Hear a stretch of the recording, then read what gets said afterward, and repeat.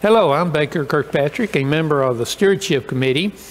The coronavirus has changed how churches deliver the message to their congregations, and that holds true for us here at St. Timothy, as well as our stewardship activities. Today I have church members Ron Grove and Rod Lively with me, and we will discuss what being a member of St. Timothy means to them and what part stewardship plays. What part does stewardship mean to you? And another part of the question is, how is it important to you? Well, stewardship. So the first thing I did was look up a definition of stewardship, and I actually wrote it down, so I'm going to cheat. So I also found out that there's like a zillion definitions of stewardship. Yes. So one that I sort of settled on was utilizing and managing all the resources that God provides for the glory of God and the betterment of His creation.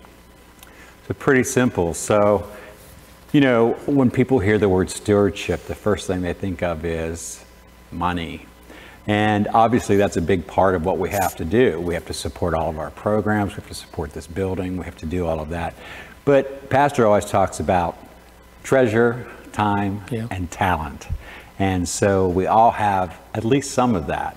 And if we're able to bring any piece of those three to the church, it makes such a huge difference. And so that's my takeaway of what stewardship is.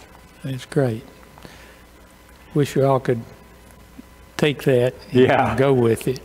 And I tend to agree with that too.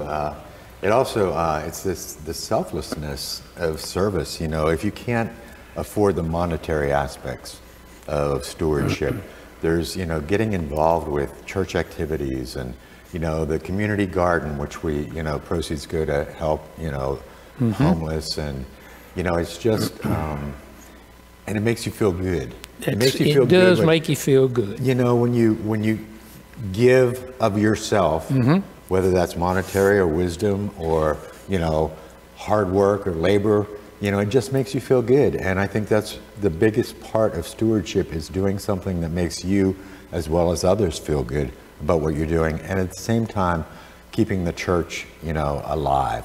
That's right. Well, you know, I think we look at it as our privilege to be able to help in some small way to make things better. I mean, we love this church. That's great. And we, you know, we try to contribute where we can. I always describe it as that feeling of, you know, a bowl of chili, a football game, and a crisp autumn day. It makes you feel all that warm and fuzzy inside. Yep. Okay. I do have one other question for you. Okay. Why did you choose to come to St. Timothy when there's so many choices? Well, it's interesting, and I've told this story a lot, but I stalked this church for a year before we ever actually met with Pastor Gross, because we were looking for a church that we would feel comfortable at and that we would feel included in. And, you know, so I kept watching the Facebook page, and I saw the garden, and we were both into that. And so we set up a time to meet with Pastor Gross and came to our first service, and we were hooked. Yeah, I think it's, above all else, we've always had a love of God. God has been very kind to both of us, you know, and when you look at the inclusiveness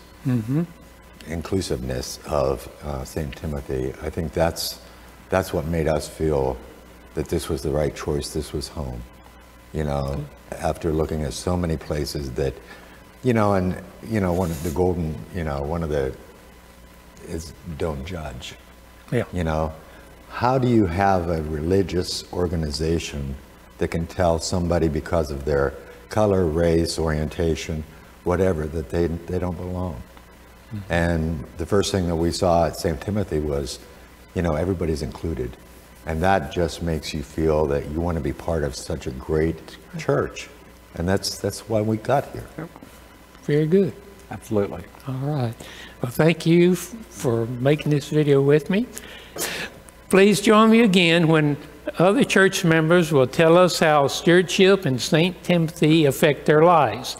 And make a note that our commitment Sunday is Sunday, November 1st, and our theme this year is physically distanced, spiritually connected.